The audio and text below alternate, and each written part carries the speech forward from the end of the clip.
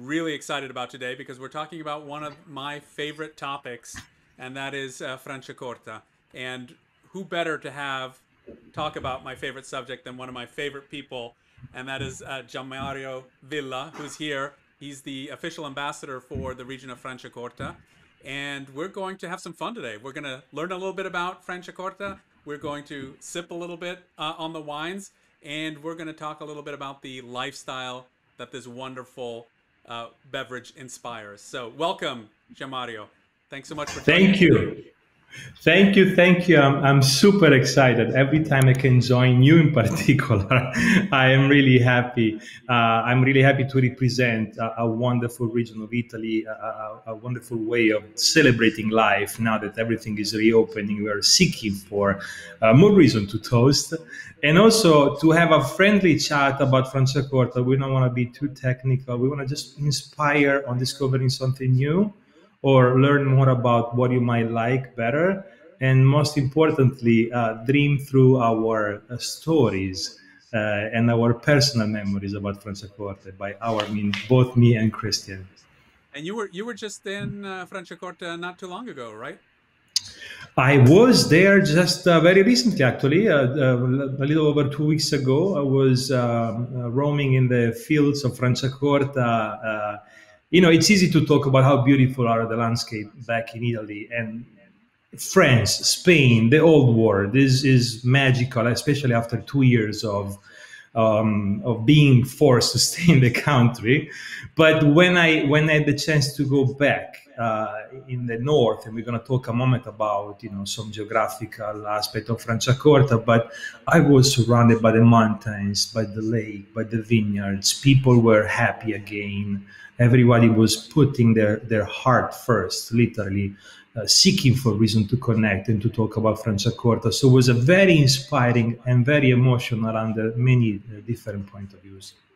I can imagine. I can imagine. Well, why don't we do this? Why don't we get started off? I know you can kind of set the stage. You have a great presentation for us.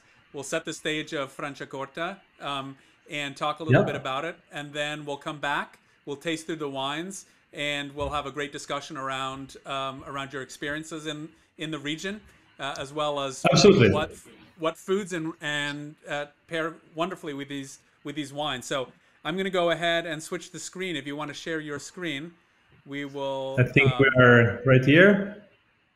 Great. So excellent. The floor is yours. The floor is yours, Giammario. Thank you. Thank you.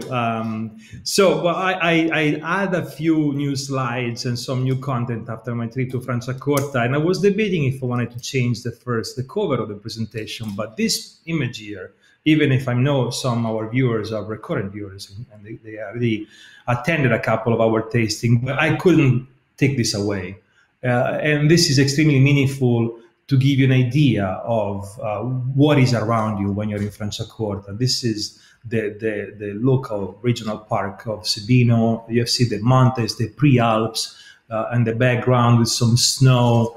This is most likely a November photo, or no longer than that. So, and this vineyard surrounding what was back in the days the path of the glacier coming down from north, and we're going to talk about that in a moment. So let's dive into this, starting by some more photos. And it's incredible how you can take a bicycle or ride a horse and go around the vineyards of Franciacorta and get lost into little forests nearby the lake. You always have a sort of a chorus around you. There is not one single element dominating the scene. It's not only about the mountain. It's not only about the lake. It's this beautiful microenvironment characterized by multiple notes that make this fantastic symphony that's in Franciacorta. And a less of a formal slide here. This year we were exclusive partner in the category of sparkling wines with the Emmys, and I had to take this hard job and go for parties and take photos, and most importantly, talk about the Franciacorta. We had a blast.